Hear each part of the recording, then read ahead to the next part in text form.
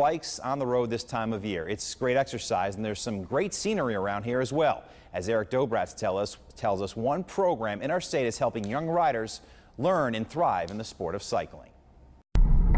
Cycling definitely can be an intimidating sport. That's where the Connecticut Cycling Advancement Program comes in.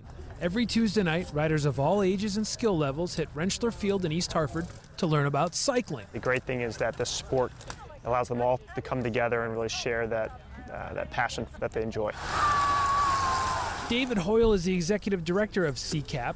The group started 3 years ago. The goal, to organize kids in the sport of cycling. So we organize a league that they all race in and train in together, and we're in middle schools, high schools.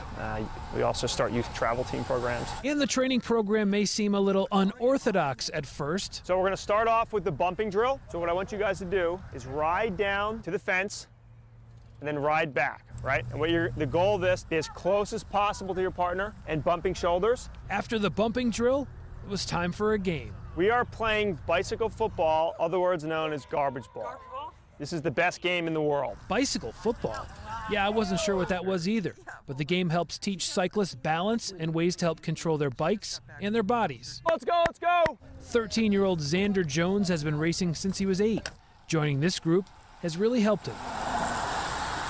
It's made me a lot less sketchy of a rider by learning which wheels to take, which side to draft on. It's just taught me how to be a better rider in general. It's definitely something that it takes a little while to catch on. You know, at first it can be really frustrating because you're like, man, you know, I'm not as fast as these guys, or how did they do that?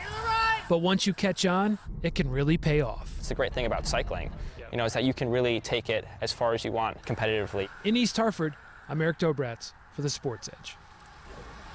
And Eric tells us there's no charge for cyclists under 18, but registration is required. And again, that's every Tuesday at Rentschler Field in East Hartford.